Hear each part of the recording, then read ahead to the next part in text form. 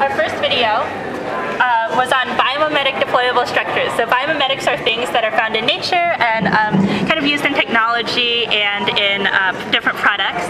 And deployable structures are shapes that change easily. So you can see over here, the leaf structure has kind of like this triangular pattern in it. And that's the Miura Ori deployable structure. It's found naturally in nature. Here is a paper model of it.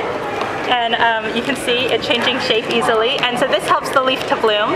But it's also used in satellites and in certain maps and like different inventions. So, and this is, I mean, I guess this is like actually a bona fide structure, and the whole concept was developed by a bunch of researchers, and I found out about it at the University of Bath Mechanical Engineering Department.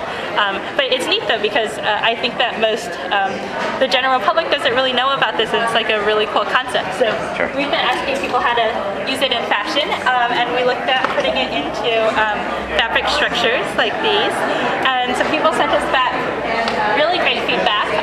They had an idea for creating a hood that you can change into a collar, and this was all like comments on the website. But someone else had a really great idea for making a hat, and Binge Magazine saw the hat after we made it and decided that they wanted to use it in a photo shoot.